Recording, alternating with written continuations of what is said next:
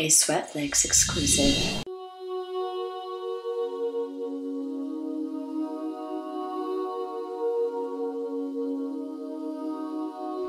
If you had asked me 5 years ago where I would be, I would have never guessed that I would be here.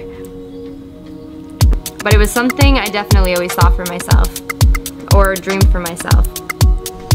I've always been a little bit of a dreamer, and growing up I remember not wanting to be just like everyone else.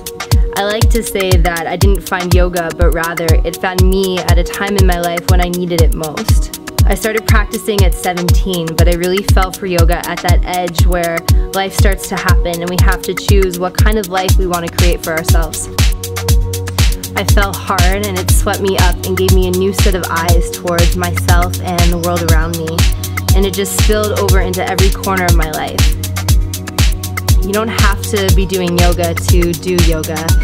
It's a frame of mind, and the frame of mind that it places you in gives you the opportunity to truly see yourself. Your wants, your dreams, your habits, your tendencies. It allows you to see yourself fully and honestly. We are so much more capable than what we give ourselves credit for.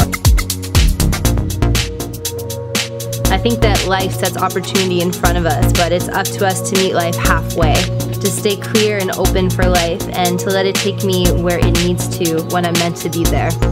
And so far, I've always ended up exactly where I needed to be.